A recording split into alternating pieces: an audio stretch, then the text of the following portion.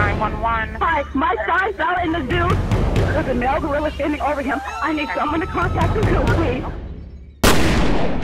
A zoo under fire for shooting and killing an endangered gorilla instead of tranquilizing him. This whole tragedy was a misunderstanding. And then it blew up into a meme, and it's unforgettable. The story remains still as important today as it was in 2016. The killing of Harambe put his name in the news. It's iconic.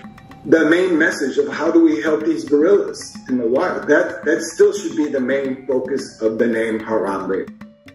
Gorillas are keystone species in their habitat, that if you remove that one species, the ecosystem would completely collapse. 600 million zoo visits a year. We are fundamentally miseducating people. And we put these beautiful creatures who we say we want to look after and save in prison, because that is what zoos are. It shouldn't be happening in our lifetime. The zoo is just terrified of Harambe's memory. They're doing everything they can to make me not want to get Harambe's story out.